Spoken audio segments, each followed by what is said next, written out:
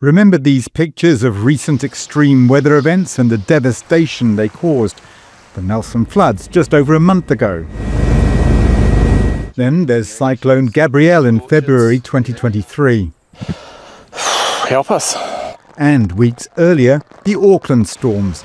Destruction in the billions of dollars. My house is gone.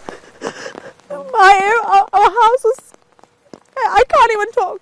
Scientists say global warming means that these events just add water, more than a third more water. Then rinse, squeeze, repeat. So we could see, under a high emission scenario towards the end of the century, up to a 30 to 35% increase in extreme rainfall coming out of our big tropical cyclones.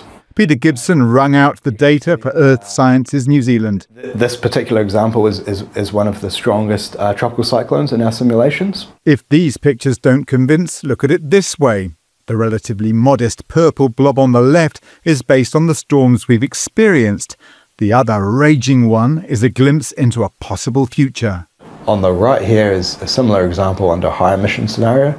So these storms again form in the tropics. Gibson used plenty of data. Think as far back as the fall of the Roman Empire. We simulated over 1,800 model years in our simulations. This translated to approximately 10,000 storms in our simulation. So it allowed us to build up a large sample size of different storms to investigate. The scientists then modelled 3 future scenarios under global temperature rises of 1 degree, 2 degrees and 3 degrees. Remember, warm air holds more moisture.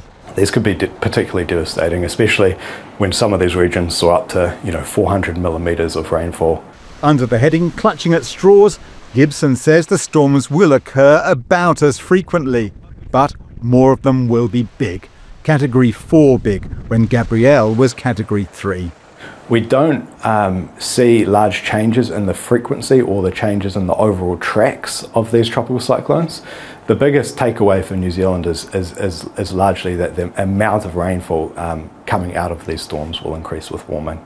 Under any of these scenarios, the threat to vulnerable communities will only grow, but the Insurance Council says it's a decent heads up. The science is telling us and giving us advance warning that there's likely to be more rain in these cyclones, and that's likely going to mean more flooding in the future. So we can get ahead of that. We can build infrastructure, we can build protections for communities to make sure we're keeping them safe and reducing risk. If that were achieved, it could keep insurance premiums manageable. But the big question is, can the mitigations be achieved?